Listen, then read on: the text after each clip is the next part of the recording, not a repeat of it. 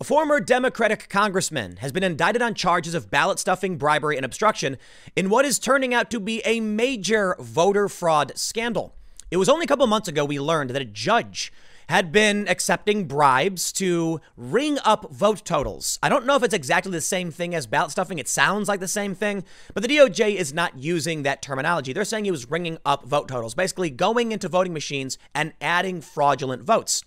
Now, this individual, Michael Ozzie Myers, is being accused of conspiring with this judge, and we'll get into the finer details.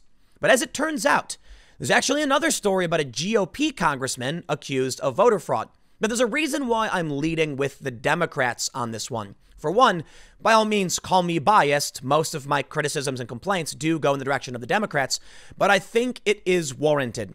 In the case of this GOP congressman, he's being accused of using a UPS store address for voting and voting in the wrong place. It's very different from accepting bribes and fraudulently voting, making fake votes and stuffing ballots so that you can win. But more importantly, it is typically the Democrats and the left arguing voter fraud ain't a thing. But here it is, perpetrated by Democrats. And don't get me wrong, there have absolutely been Republicans that have been caught in serious voter fraud scandals, but it's the Democrats claiming it's not a thing when it really is. The Heritage Foundation has a tracker of like over 1,000 convictions related to voter fraud. The big question, however, widespread voter fraud. Are there going to be millions of illegal votes? Well, that we don't have any evidence of. However, it's Democrats as well who are pushing for widespread nationwide mail-in voting, which is fairly broken. I mean, the stories have been popping up left and right. The most notorious, Paterson, New Jersey, where 20% of the vote was disqualified. Yeah, leading to a local NAACP leader saying cancel the whole election. We're hearing that nationwide, 65,000 votes have been disqualified because of postal service errors, failure to deliver. In California, 100,000 ballots weren't counted just because they either had poor matching signatures or there was just some weird technical issue with them. When it comes to mail-in voting, there are very serious problems, and don't take my word for it. I have a story from 2012 from the New York Times saying exactly this.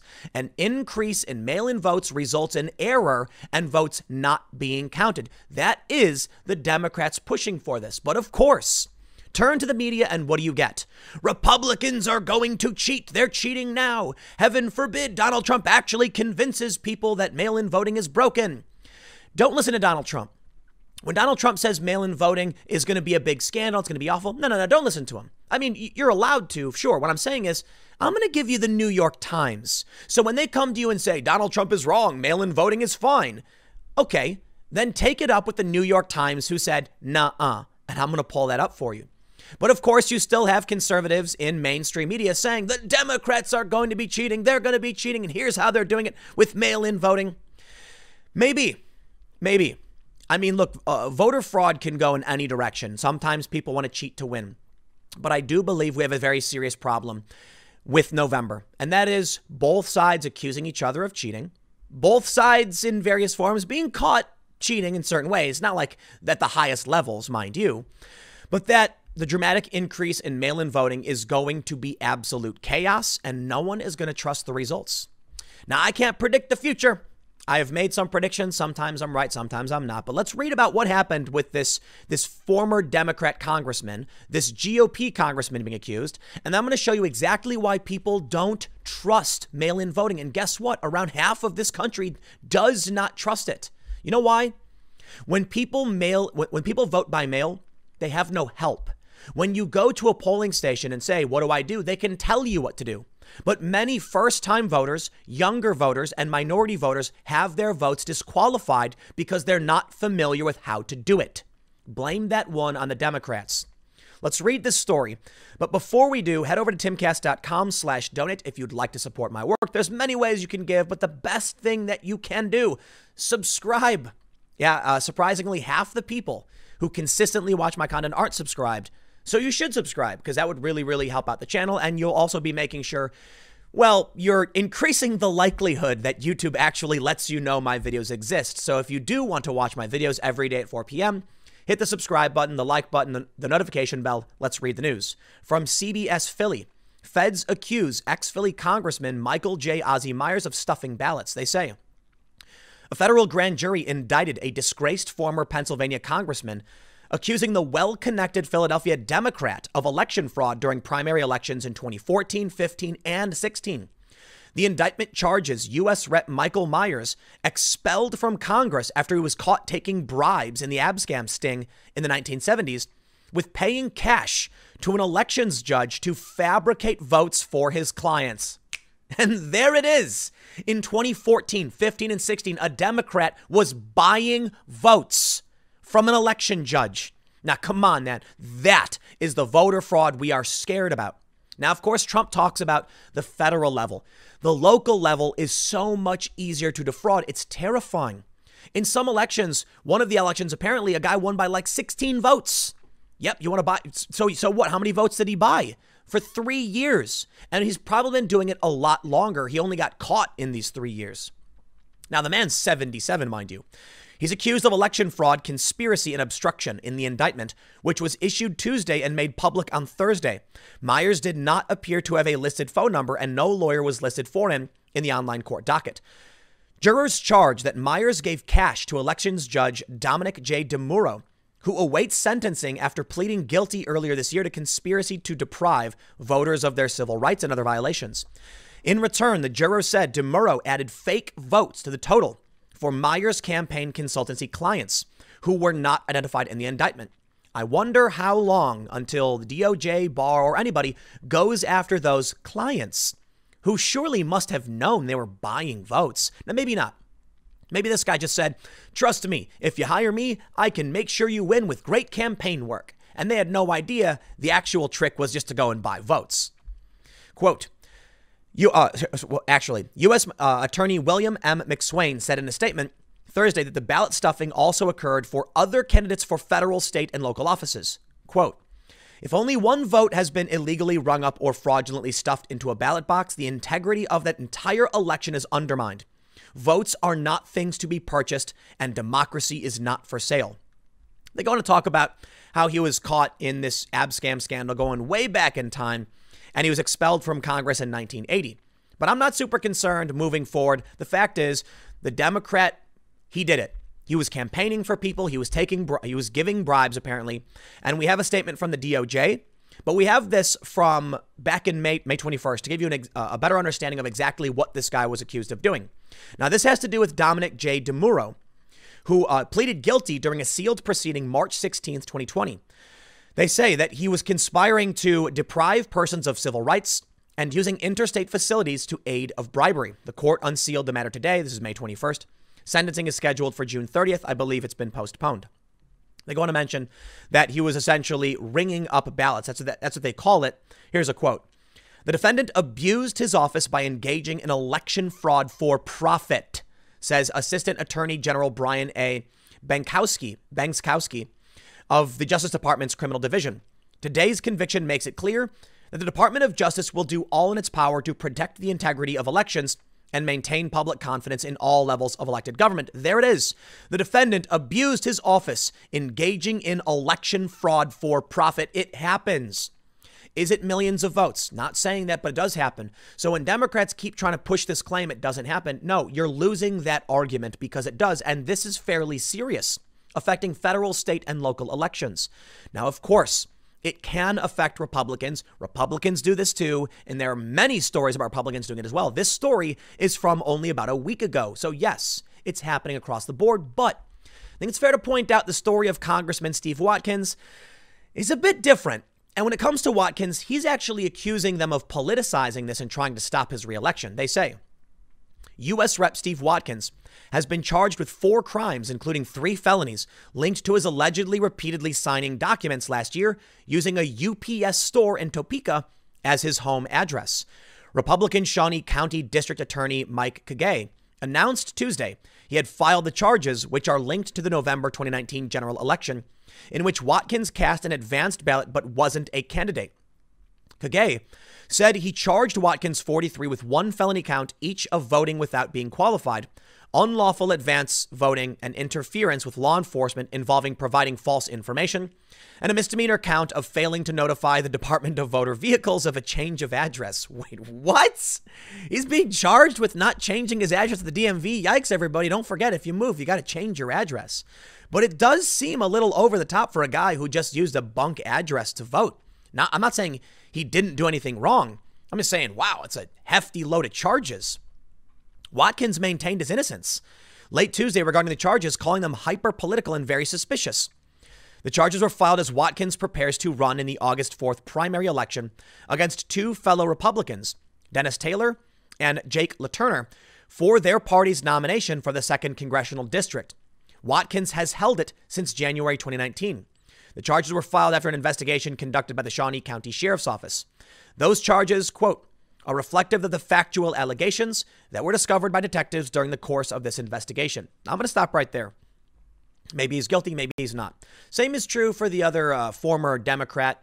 However, the guy he was accused of conspiring with has pleaded guilty. I guess that's the best we can go off of. The guy pleaded guilty. I mean, it doesn't necessarily mean he literally did it, but he pled guilty. So I'm going to go ahead and assume, yeah, it's probably the case. As for this guy, he's maintaining his innocence, and he's being accused of using a bad address to vote. I guess it's not nearly as serious, but he's also running for re-election. Whether you think this guy did wrong or not, this is a very important story in the whole voter fraud news cycle, I guess. We'll put it that way. The reason is, I'm willing to bet Republicans aren't going to believe this guy actually did anything wrong, and it's a political attack so that he doesn't win his re-election. I'm not saying that's true. I'm just saying in this tribal era, that's very likely what I think. I think tons of people are going to believe it. Like he's saying it's hyper political. They're coming after me, trying to stop my re-election. Meanwhile, you have actual Democrats caught in a major voter fraud scandal. But I want to show you something. To the bigger issue, in my opinion, with this whole news cycle, is not necessarily just voter fraud. But I highlight these stories because it does show it can affect both sides. You know, sure, fine, but some people will think it's political. The bigger issue is voter integrity. Will our ballots function properly? And I believe the answer is going to be, unfortunately, no. They say Donald Trump is lying about voter fraud. Don't believe it. Well, I just showed you a couple stories. Voter fraud does happen, maybe not as widespread as people might assume. But when Donald Trump calls out mail-in voting on this count, I would go ahead and say he is 100% correct. Because Donald Trump wasn't the president, nor was he running back in 2012 when the New York Times published this story. October 6, 2012. Error and fraud at issue as absentee voting rises. You're going to love this. This story, I love it. On the morning of the primary here in August, the local elections board met to decide which absentee ballots to count. It was not an easy job. I kid you not. When it comes to mail-in votes, they literally say, does this vote count? No. And they throw it in the gutter. Figurative gutter. But yes, they quite literally be like, this one counts, this one doesn't. Well, you don't have an election if that's the case, I guess, right? It's been happening for a long time. The board tossed out some ballots because they arrived without the signature required on the outside of the return envelope. And a lot of people don't know you need to do that. It rejected one that said see inside where the signature should have been. And it debated what to do with ballots in which the signature on the envelope did not quite match the one in the county's files on the outside of the return envelope. How many people want to have their signature just visible for anybody and just drop it off in some random place? I bet not a lot. That's what you got to do, though. A lot of people don't know that. Ion Sancho, the election supervisor here, disagreed. Oh, and they're talking about letters. They're like, this R does not look like that R, they say, and they suggested a ballot should be rejected. Scenes like this will play out in many elections next month because Florida and other states are swiftly moving from voting at a polling place towards voting by mail. In the last general election in Florida in 2010, 23% of voters cast absentee ballots, up from 15% in the midterm election 4 years before. Nationwide, the use of absentee ballots and other forms of voting by mail has more than tripled since 1980 and now accounts for almost 20% of votes. Here we go. You ready for this? Yet, votes cast by mail are less likely to be counted, more likely to be compromised, and more likely to be contested than those cast in a voting booth, statistics show. Election officials reject almost 2% of ballots cast by mail, double the rate for in-person voting. Mic drop, please. Stop saying Trump is wrong. Okay, hold on. You see, Trump also claimed that there's going to be counterfeit ballots and the counterfeit ballots are going to change the elections. Maybe that was a little over the top. Maybe I would have agreed with that until Joe Biden himself said he has been briefed and Russia and China are trying to or are actively interfering in our current election. Okay, then. So is Donald Trump correct? Foreign interference is literally happening. Maybe not literal counterfeit ballots. But what about this? When Trump says it's going to be awful, and he just said it the other day, there's going to be tons of problems, a great scandal, election fraud, whatever. Well, election fraud exists. There's charges right now. And now we can see that New York Times was calling this out. Why did they stop? Why now, New York Times? Do you not come out and say, Trump's actually right about this. We've covered it. It's because the New York Times has gone through a dramatic shift. I mean, literally, as I'm reading this story from 2012, there is a recommendation for white fragility in the editor's picks. So, yeah, I think we can see there's been a shift at the paper. But of course, the orange man bad narrative persists. And that's the real name of the game. Over at ABC, as of just a couple days ago, they say, I don't trust it. Is Trump's false rhetoric on vote by mail resonating? 49% of Americans believe mail-in voting is susceptible to significant fraud. I've had enough of this. If Donald Trump reads a newspaper and then says this will happen, based on the newspaper, you can't say it's false rhetoric. But that's what they do. Welcome to 2020. I know I say it a lot, but this is the absurdity of our modern elections. 49% don't believe it. Trump's false rhetoric. Here's what the ABC writes. President Donald Trump's crusade against vote by mail, laced with false criticisms of the primary alternative amid the coronavirus pandemic, appears to be resonating with some voters across the country, as nearly half are convinced mail-in voting is susceptible to significant fraud. Fine. Call me wrong. Say, Tim, Trump is wrong. You're biased. You're wrong. And ABC says so. Then take it up with the New York Times. It's right here. It's the New York Times. It's not Trump. They are changing their perspective because whatever Trump says, he must be wrong. Overall, they say, majority favor in-person voting, while over a third of Americans said the preference is to vote by mail. In the last presidential election, 24% of voters casted ballots by mail in 2016. When you vote by mail, you don't know if your vote has been counted. And you have to, I believe you can check up to make sure it's registered, it's gone through. And many people have complained their votes haven't counted. It has literally happened in Patterson, New Jersey. I mean, you know what? Let me just show you. New Jersey's all-mail vote debacle is a warning for November. Let me read you this. They say, Patterson, the Garden State's third largest city, is mired in a burgeoning election scandal. 1 in 5 ballots has been rejected, 20%. The local NAACP has cried foul, and now 4 men, including a councilman and councilman-elect, have been charged by the state's attorney general with criminal election fraud. How is Trump wrong? I can't believe the media is consistently running with this narrative. Okay, the media. Real Clear Politics obviously is doing an okay job pointing out this news. And of course, local news outlets are reporting on this. So let me clarify what I mean by that. Major newspapers like the New York Times, outlets like ABC, top politicos and pundits in media are nothing more than Democratic political operatives lying about what's going on. Here we can see from this local reporting that journalism, it exists. I mean, look, I say journalism is dead because the New York Times, the gray lady, the paper of record, has fallen quite a bit. And we're getting inundated with propaganda, especially with what's coming out of Portland. But we do still have some really good journalism. You've got local reporting from, Patterson, New Jersey, just pointing out that, hey, there's fraud. That people are being charged. There was a story about the McCloskeys, the couple who were armed in St. Louis, and we learned from a local news outlet that the state had manipulated evidence to try and falsely frame them. That's from local reporting, so I definitely respect the good journalists who are still doing their jobs. But here we can see It's gonna get bad in November. So who's to blame for this? Listen, the reason why I frame this video with Democrats is because I truly believe they are the chaotic, destructive force, and Republicans, for the most part, are do-nothings. I really do think they're do-nothings. They sit around, they do very little. And I believe the Republican establishment is absolutely horrible. And I believe there's a bunch of really awful Republican politicians who probably need to be voted out. That's 100% true. The Democrats, however, are playing a whole different game of chaotic destruction.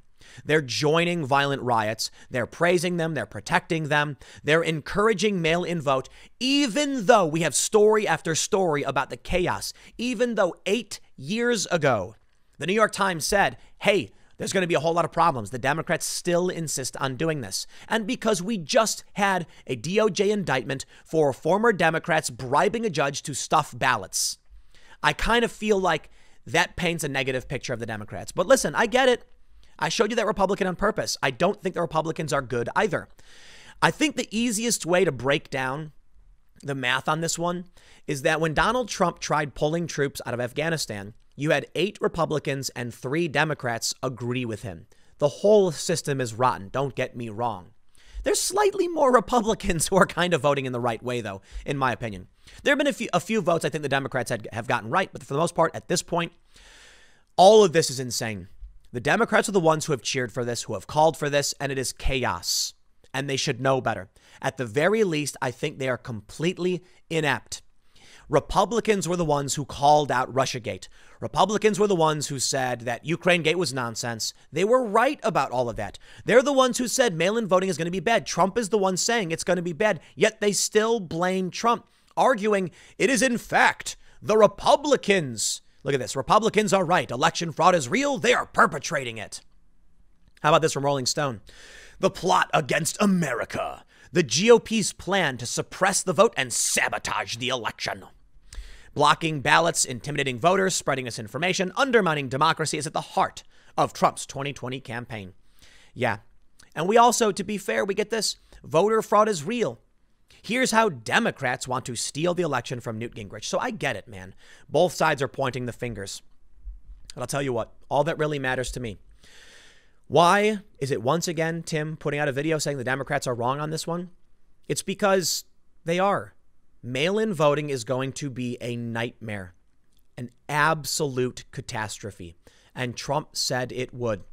When Trump said there was going to be foreign interference in the election with mail-in ballots, he was mocked and ridiculed. They said Trump's lying, Trump's exaggerating. And then Joe Biden himself came out and said, I've been briefed. Yep, he's right. Not literally. He said that Russia and China are interfering in the election. That's what the intelligence says. So maybe Trump can often be a bit hyperbolic, maybe exaggerates a little bit. But he's right. When he criticizes mail-in voting, he's right.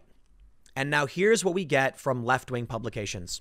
ProPublica says how voter fraud hysteria and partisan bickering ate election oversight. Oh, it's the hysteria from Trump. That's what's causing the the failed oversight. You know what, man? I think come November, we can see a few things. At polling locations across the country, I wouldn't be surprised if left-wing groups show up to like protect the ballot from fraud, and right-wing groups show up to protect the ballots from fraud, and then they fight. I won't be surprised if we find out about thousands or hundreds of thousands of disqualified votes. And like we saw with Patterson, 1 in 5 being discounted. Do you think if Donald Trump loses by a few thousand votes in one swing state, that he's going to be like, well, I lost? No, he's going to say, hey, those votes are there. Those votes count. You can't disqualify those votes. The Democrats are going to be like, no, those votes don't match. Those are bad votes. Those votes are disqualified. They didn't sign them. Supreme Court time. And do you think it will end peacefully and calmly? There's going to be fighting in the streets. There's going to be miscounted ballots being rejected. It's going to go on for a month or longer. And then like some writers for Newsweek had written, what'll happen, many people have speculated this, if the electoral count isn't completed by December 14th, the Supreme Court will kick it to state delegations in the House of Representatives, of which I believe there are 50, and the Republicans have the majority, giving Trump the victory. I guess we can only wait and see. Next segment's coming up at 6 p.m. over at youtube.com/TimCastNews. Thanks for hanging out, and I will see you all then.